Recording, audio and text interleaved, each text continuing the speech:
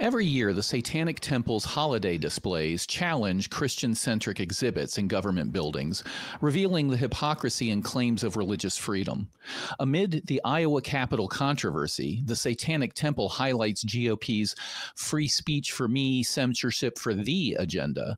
The GOP's disingenuous hearings on campus anti-Semitism add another layer to this, distracting from the party's own inconsistencies. Florida Governor Ron DeSantis criticizes the Trump administration for granting religious status to the Satanic Temple, exemplifying the GOP's selective approach to free speech. The episode unveils the GOP's trajectory towards Christian nationalism, overshadowing genuine concerns over anti-Semitism. These three articles are from Salon, Fox News, and USA Today, published December 12th, 9th, and 13th of 2023, respectively. Lots to talk about here. Love to hear everybody's idea. Why don't we start with Helen? Nice mask. It must be like just a normal Thursday for you. It is. As a card-carrying member of the TSD, I have opinions about this story, y'all. I got opinions. So, were any, dear audience and my fellow nonprofits, was anybody surprised that the conservatives took this bait? No. Yeah. Yeah, exactly. The trick is did they take the bait or are they just clutching pearls? I'd love to hear what you think. Yeah, I think it's a little bit of both. And what I find interesting, like if they had just let sleeping Satan lie, just let the statue be up for 2 weeks. Maybe some scowls, like an angry Facebook post, like, I wear spinach shit or blah, blah, blah, blah, blah, by your crazy uncle, and just let it go. This would have been a nothing burger. But, nobody can have anything fun. And these God-fearing people, now I want to just remind everybody, and we said this in the pre-show, like, why do you need to stand up for Jesus? Like, he's God. Like, so why are you throwing a fit? Why are you vandalizing a statue where if you look at the goat head that is actually what was on the display was taken with care and craftsmanship and people that were being genuinely sincere to put the time in. Because originally they were like, hey, can we do a goat's head? And the TSD and the Iowa legislators like, no, you can't do that. Like you can't put a goat's head. So they made one. And there are people that are sculpture artists that actually worked on this. And to have some butthead come around and break it, which I will get to later because it just makes me mad and I'm going to rant. But this just reeks of the hypocrisy that happens year after year. Like freedom of a religion for me, but not for thee. So before I go on my rant, I'm going to pass it to Infidel. And I'm going to collect myself and take a reasoned approach to my complaints. Cleansing breath, Ellen. Cleansing breath. I need a moment. I need to have tea with Satan. Sure. We'll be okay. Thoughts and prayers, Helen. Thoughts and prayers. Now, this is really just a rehashed, let's do it again, satanic panic on, an abbreviated schedule. I have to say, though, they didn't abbreviate on the hate. Some of the things that they said were just absolutely incredible. You would think that the statue flew around the city and the head cackled every few hours at everyone and scared the kids I could see being concerned there. Exactly. They were talking about some evil force is invading our state. I guess I didn't know, but I was right for the taking, everyone. We're in. And as I mentioned earlier with this DeSantis comment, my view would be that that's not a religion that the founding fathers were trying to create. Well, what the hell is he thinking? The founding fathers weren't trying to create a religion. They were trying to create a secular society that didn't count on a religion. But, the truth is that he's doing that and he's blaming Trump for one simple reason. the guy's struggling to stay relevant. I mean, he's losing to Haley Barber Nikki Haley. They all those Republicans look alike. It's all the white names blurring together. It gets confusing. It is. You know, I'm pretty sure there's a Barber in there somewhere. Somewhere. Believe me. Now, as I've mentioned before, you know, I grew up with, you know, Christmas trees and reindeers and Santa. That was all pagan idolatry. So seeing Christians get so upset about a Satan idol is just absolutely hilarious to me. They're crying over it while they're surrounding themselves with the symbols and the idols of their own false god. But it goes back to what we were talking about. It's about freedom for me. It's about, you have the right to do what you want to. You're free to live your lives as long as you live it like I think you should. But the real shame in Iowa is that their leaders are peeing all over themselves over this statue. It's just a statue at the end of the day. You know, they could avoid all this by not displaying any holiday icons. You know, make it a good Christmas for those people who need something more than just another Christmas decoration at the Capitol. Now, I know that's not going to happen, but I won't deny I'm glad to see the Christian right on their heels on this. You know, it's the fear of change, like always. Now, it may be slightly mean of me to say that I enjoy the taste of their tears so much, but it does continue to serve as a reminder that their ways are not as dominant as they once were. Change is coming.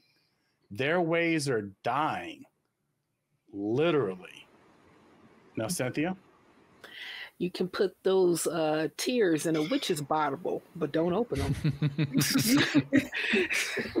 Get them out of the Gulf. Yeah, last week's stuff, y'all. Click here. Okay. Speaking of stories ago, we did a story on Jordan Peterson about his. Why are you saying that name? Because I mean, we're invoking all the bad shit. You said George DeSantis and all this other stuff. We might as well bring up everybody's name that we got to say 3 times. Fine. And then they all suddenly appear and fog up your mirror and then kill you by making you drink salty Christian tears, whatever. But we did a story on Jordan Peterson. I was trying to see how long I was actually going to last with that one. I surprised myself. But it was about his new curricula and his arguments for free speech, but with a caveat. The free speech criteria is free for his ideology, but not free for those who are in opposition. So there's layers to this Satan Temple story. The Satanic Temple story. There's layers, people. There's layers. It's an onion. Right. It's a satanic onion. It's a satanic onion, fried, bloomed with little flour. Okay, little Lowry's, you know, bam, like Emerald would say. I'm getting back, y'all. But so we have a holiday display with Baphomet's head that looks like a disco ball with a robe and a wreath.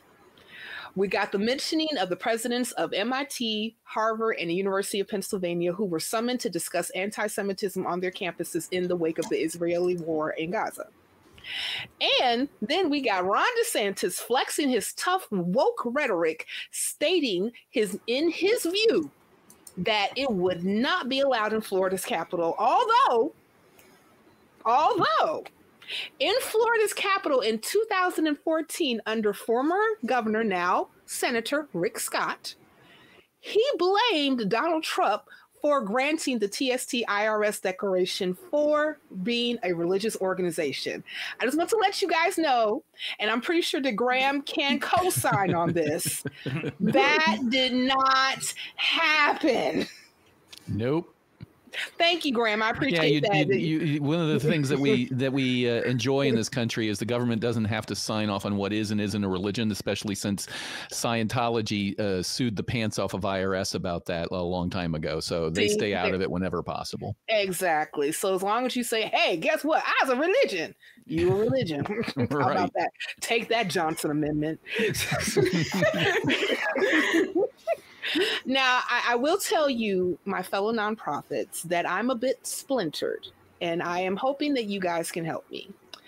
Because on one hand, I find that the outrage from the Christian right, from the governor of Iowa, Kim Reynolds, calling the display absolutely objectionable, to the rank and file Christian outrage to the disco ball goat head at the Capitol for only 2 weeks.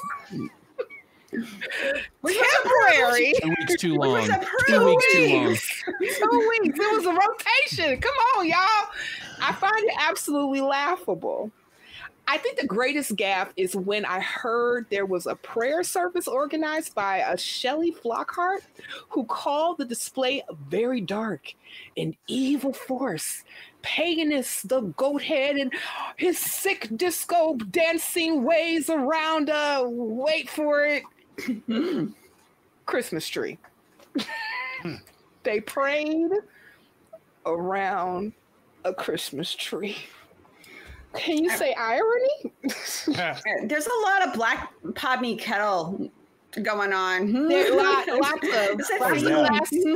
of glass houses with throwing stones, and you know, and I can talk about even other throwing stones, including the Fox News interview. I don't know. Did you guys get a chance to actually see it? That Lucian Greaves did with a Fox News reporter. Unfortunately, I forgot the young gentleman's name. Yeah, my doctor has ordered me to stay away from Fox News. So, you know what? That's probably sound advice from your healthcare professional. But unfortunately, I did not take that sound advice, and I decided to go ahead and watch it. So basically, the reporter actually strawmanned the entire interview. Yep. No. I know, right? Shocker. Absolutely strawmanned the entire. Okay, so they got together in Boston. He says they got together in Boston this weekend to show just how well adjusted they are, and decided to show a clip of them saying, "Hail Satan," while tearing out pages of the Bible. And he said, "Yeah, they're just regular, just like you and me." You know, and then he asked Lucian, "What is your objective with people in general? I saw that you're ripping up the Bible, and I would assume you would do that with children, with consent of the parents." Lucian was like, "I am here to talk about the Satanic Temple. I am not here to talk about the after-school kid program, because we are still in litigation." And then he explains that part of the tenets, the beliefs of the TST that do not include actually believing in Satan or God or any of these. These are just caricatures. And then the reporter asked him, "Do you get special powers from your God Satan from ripping up Bibles?" Yes. You know, I have special powers. Man, I go Super Saiyan every time I'm ripping up Leviticus. Let me tell you, okay? And when I get to those epistles, boy, I tell you, I'm She-Ra. But but this is my favorite part. I love that the reporter tells Lucian at the end of the interview that he is praying. "I'm praying for you, brother." So insert laughter like I am watching Sophia on the Golden Girls. You know, right. Saying, picture it, Sicily, 1921. But you know, okay, so that's my one side. I'm laughing, right? But on the other side, there of my enormously amused self is my continuance concern for the Christian nationalist right. People who subscribe to their politics and their ideology here have shown that they are beyond talking. They are willing to put their words into action when they feel wronged. And a perfect example of that is January 6, 2021. And we have emboldened Michael Cassidy of Lauderdale, Mississippi, reposting a message on X, formerly known as Twitter, tweet, that included 2 photos of a Thomas Jefferson statue being removed from an unspecific location and one of the Satanic Temple display. And he's a former U.S. Navy pilot who was recently defeated in the state house election in Mississippi, is accused of causing the damage. He said, quote, "We have reached a point where our capitals," he misspelled it actually, he said capitals, but I just want to point that out, "are removing Jefferson while monuments to Satan are erected."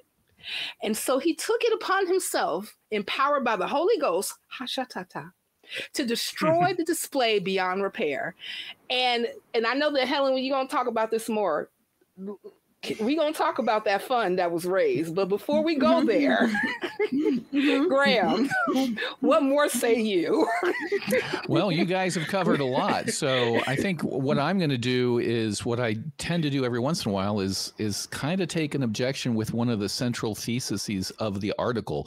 The author says, conservatives claim to respect religious plurality. That's the claim. That's the central thesis, is they're hypocrites. Well, I disagree with that. Not anymore. They don't claim to respect religious plurality anymore. They are openly advocating for Christian nationalism. That's what my show is all about. I know that gets discussed on all the ACA shows, and it's not just recent. Like, let's go back to McCarthyism and the Red Scare, when the words "under God" were added to the Pledge of Allegiance, when the "one nation under God" was made the national motto, and then it was added to our money. I've talked to person after person after person who thinks that these have been this way the whole time, and they're shocked to find out, no, that was a reaction to communism, and people just wanted to sort of make this a Christian nation. So they've never, ever, ever, ever been about pluralism. They've been about worrying that maybe we might get into a situation where I might not be able to do anything. So I'll say we're about pluralism, but then I'm going to shove Christianity down everybody's throat. Now, some people do in the party, in the GOP do. For example, State Representative John Dunwell said that Iowa must, quote, either allow all displays or none, which is, I couldn't sum up the law better. They've created a public forum.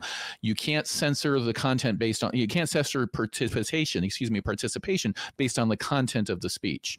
But what happened to State Representative John Dunwell? He got raked over the coals by all the other Republicans. Some responses, just to give you a sample of people on Twitter and people posting responses. One was, "To give quarter to the enemies of God is pathetic and contemptible." Like, saying, hey, what the law is to give quarter. Another posted a quote of Daniel 3:29, which advocates for the literal murder of unbelievers. One said, "This satanic statue was erected in Iowa State Capitol the past week. It's increasingly clear that we'll either have a Christian nationalism or satanic nationalism. Which way, Western man?" I mean, this is the common view in the streets. There was a crazy one I found where somebody said, "This is absolutely appalling. I found a chapter of the satanic cult from Colorado that will send you free abortion pills as long as you look in the mirror when you take it and say the incantation they send to you." I think Poe's law applies here, right? That I don't know whether or not these people legitimately believe all of this stuff and actually fear it or not. I genuinely think there's some number out there, I've met them in my life, who genuinely think the Satanic Temple and just regular atheists are baby-eating Satan worshipers that, as somebody mentioned, draw strength from their God, when in reality, the entire enterprise of the Satanic Temple is a legal, not fiction, but vehicle, a legal test. It's like a First Amendment censor or auditor that goes on YouTube and tries to take pictures outside the post office because you're allowed to, and we want to see if the cops are going to stop us. Same thing. They just do it with a lot more sophistication. So no, I don't think that Christians, especially these conservative Christian national Christians, are claim to respect religious plurality. I think we've moved into a stage where they don't care about it. They just want to get rid of it. So the other part that I wanted to focus on real quickly is the fact that they never learn the lesson, right? That the pearl clutching gets them to all agitated and voted, but they never learn the lesson. There's for a long time, atheists have purchased ads on public buses. There was I forget the city down in Texas, I forget the name, that said for a long time the policy was we don't allow any sort of religious advertising on buses. And then Christians wanted to start advertising, so they opened it up to advertising. And sure enough, the atheists in the Satanic Temple started advertising on the buses. And what do you know? They were all like, oh, we didn't mean Satan and atheism, shock, shock, shock. They never get it. They never... I'm truly baffled as to how they don't understand the simple concept of, it's a public forum. Either everybody gets to participate or nobody does. Either way is fine. Just make up the rule. So that's where I end up is just I disagree with the premise to some degree. I think that fewer and fewer Christians today are hypocrites. They're actually wide open about their views that we should become a Christian nation if forced by needed. And the guy attacking the temple shows sort of this temper tantrum. I know we're running short on time. Do you have any last thoughts, Helen? So for people that have not read the 7 tenets of the Satanic Temple, I suggest you go to our website and read the tenets and see what the Christians were so upset about, which the first tenet mentions compassion and empathy. So just going to put that out there, everybody. This is what they got mad about, okay? So let's talk a little bit about Michael Cassidy from Lauderdale, Mississippi. Let's talk about this motherfucker that he might be charged with 4th-degree criminal mischief. He might be facing a fine up to $1,800 to $2,400, depending on, what the state legislature and the courts decide. But Charlie Kirk and some other crazy, politicians decided were like, hey, you know what? We need to help with his legal defense. They have raised over $200,000 for what might be at the most a $2,500 fine. Let's just for someone who has openly admitted to the crime. I thought they were the law and order side of the family, that they were tough on crime. Now when it comes to Satan, right? No. So let's all take a moment, y'all. This freedom fighter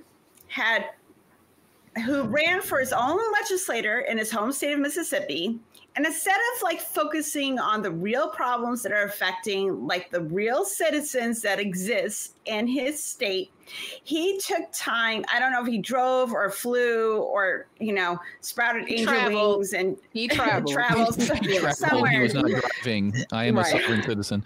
Exactly. Yeah, all the way to Iowa to wreck a non-offensive display, only to people that don't have 2 brain cells, right. And then came out on Twitter and other social media admitted it, Jesus Christ on a fucking bike. This is the hypocrisy that we're dealing with. Jesus' broke ass. Mm-hmm. And I am going to mention real briefly that so the last day that this display was up, there was other members of the TSD that showed up from other states to show support and fellowship and kindness to the TSD of Iowa and Des Moines, that this had happened to them. So, and brought their kids and talked about hey, if you want freedom of expression, you fight for it. So that gives me encouragement, and it makes me sad that, people feel that instead of fighting for human rights and human justice, that they're fighting an image that has nothing to do with them. And if they took 5 seconds to read the tenets, they might realize that they might be on that side. So that's all I'm going to say about it. And I know we're running very, very short on time. So Infidel, give your last final thoughts before you take to Cynthia to take us out. Oh, since you asked Cynthia why she had to say Jordan Peterson, I'm going to ruin it for everybody. Stop saying that name. No, I'm going to get worse. Ben Shapiro and Andrew Tate. There you go. I just ruined it all. So Merry Christmas, everybody. Now, seriously though, I think the cross examiner is exactly right when he's talking about the fact that they don't care. They are open about who they are. They're open about what they want. I mean, damn, their number one guy, the Speaker of the House, wants a constitutional convention. So they're willing to throw everything out. So when it comes down to trusting this side, yeah, they can do their pearl clasping and they can cry and they can moan. But what they really want, yes, they're being very straightforward with now. They want a Christian, white society. That's what they want. Anything that deviates outside of that is a problem, because it's not enough that they can do what they want to do. It's that you need to do what they want you to do too. And that's not even always what they're going to do, but that's another story. We'll get to projection and hypocrisy some other episode. But with that, and I know we're short on time, Cynthia? I just want to leave our audience and our panel with the wise words, since we're talking about crystal balls in shape of goat heads. I feel compelled to quote the almighty gods of disco, the Bee Gees, by saying, praise be to them. Praise be to the Bee Gees. Goes right on till the dawn. My woman takes me higher. My woman keeps me warm. What you doing on your bed on your back? Ah. What you doing on your bed and on your back? Ah. You should be dancing. Yeah. Dancing. Yeah. And maybe if the Christian nationalists weren't the grumpy people from Footloose, they would be dancing too. And if you want to dance some more, or at least listen to more of us, click here.